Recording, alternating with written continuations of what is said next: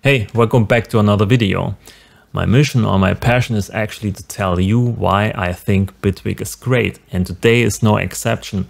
I want to talk about the Transient Control, which is a Transient Shaper inside Bitwig Studio and what you can do with it.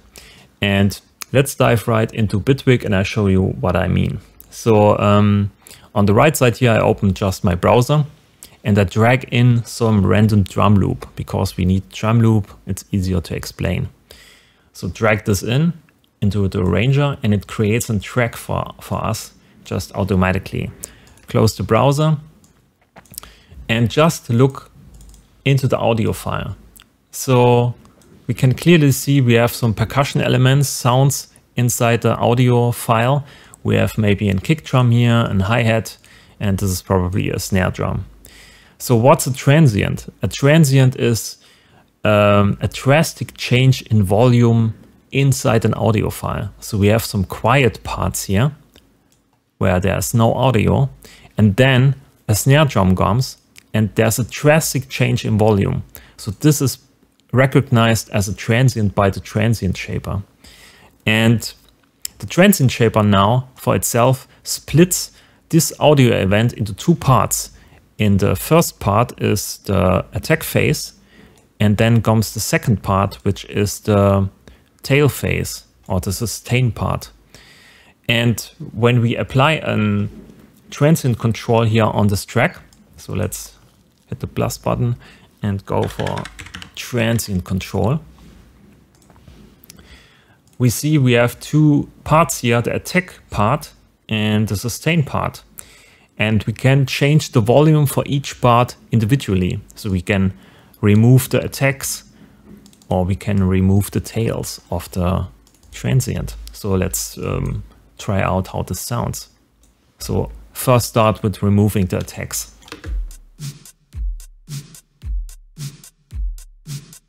Or dial it back. This is the original sound. And remove the attacks again. So you can remove pretty much the energy of a drum loop. You can also reduce the sustain part, the loudness of the sustain phases.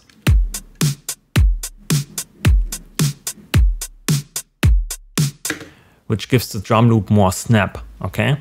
And you can also push the sustain or push the attacks, but you get it. We have also some timing values here where we can change the length of the phases. So when we have this here as a transient maybe, and this is attack, and we change the timing, we can make the attack phase longer or shorter. Also with the tail phase, we can make the tails shorter or longer. So we have full control over the recognized transient. We can make it louder, the attack phase, we can make the attack phase quieter, we can make the attack phase longer, and so on. But with the whole modulation system of Bitwig Studio, we also have modulation handles here. And we can do a whole lot more. So we can add in the FX box here, for instance, an amp device, which gives us some distortion. And when we dial back here the mix knob, we can add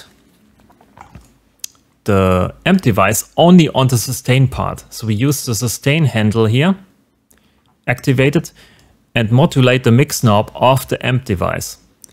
So what we do now is the attack phase comes, nothing happens, it goes straight to the amp device without processing. And this is then the sustain part comes and it actually modulates in with the mix knob the amp device. So we have only distortion on the tail part or on the sustain part.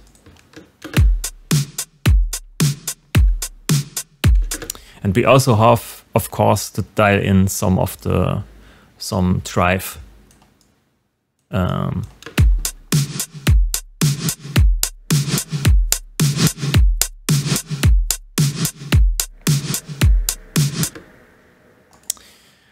We can also use an EQ here and dial in some EQ settings only on the attack phase. So we use the attack modulator here and raise the gain of the high band.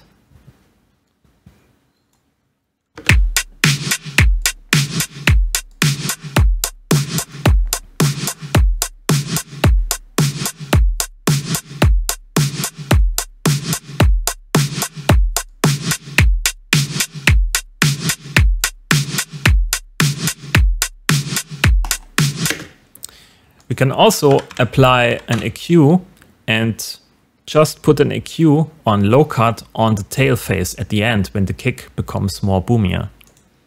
So dial this in.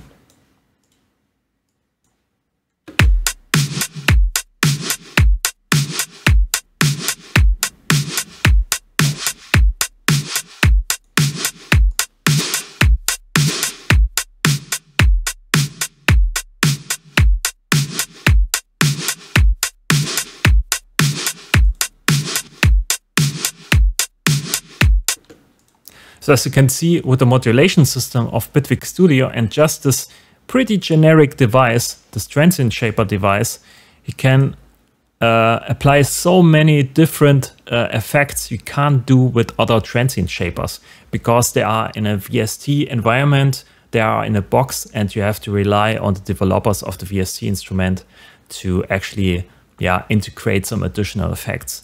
But with Bitwig Studio, you get a small blocks of devices and you can combine them and create much more interesting effects. It's also pretty great to actually design kick drums. So when we have the e-kick here, and like all Bitwig devices, most devices are pretty basic and simple. So a lot of people say the e-kick device, yeah, it's great, but I need more control and so on. But if you combine them with different Bitwig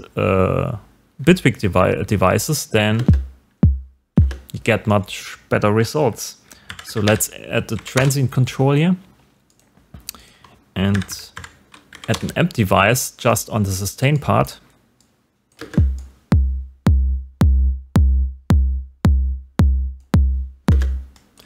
And maybe an EQ also for the attack phase.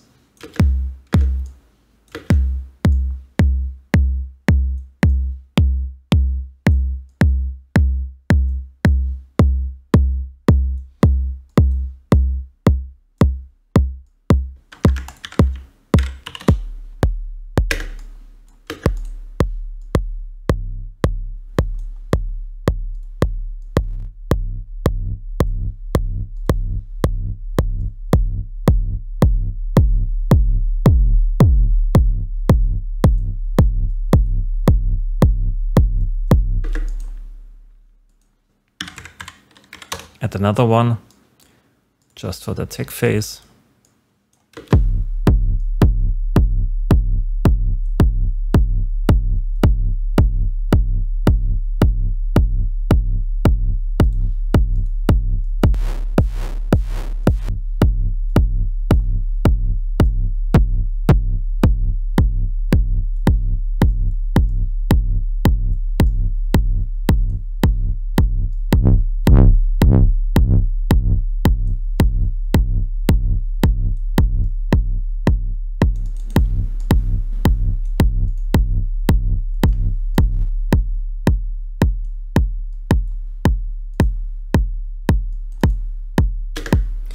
So this is the original kick here.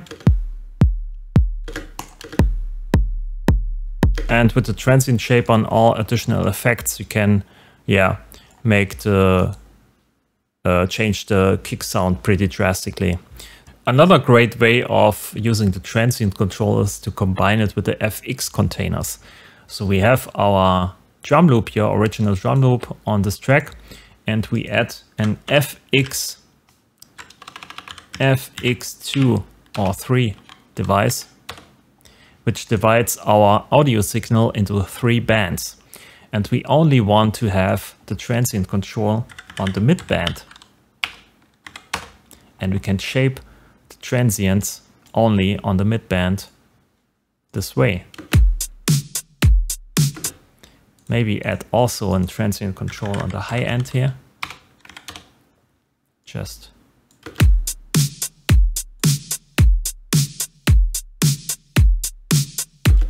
and on the low band.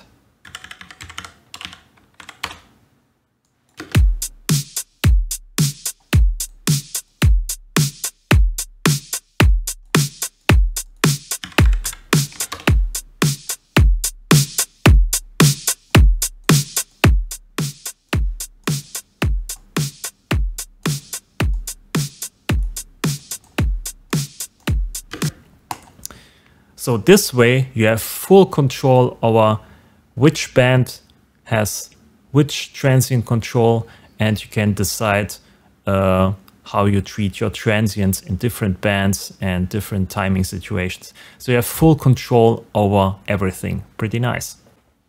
Yeah, that's it for this video. Thanks for watching. Remember, in Bitwig Studio you have to combine the devices to create much more richer and complex results. It's designed that way. It's not like in every other DAW where you have like one solution, one device, and it does everything. In Bitwig Studio you have to combine the devices to make exactly what you want. Yeah, thanks for watching. Please leave a like if you liked the video. Subscribe to the channel, or even subscribe to Patreon. There's a lot of new content coming up, projects I want to share, new libraries with sounds and presets and so on, only for my Patreons. So if you want to stay up to date, then subscribe there. And yeah, thanks for watching, and I'll see you in the next video. Bye.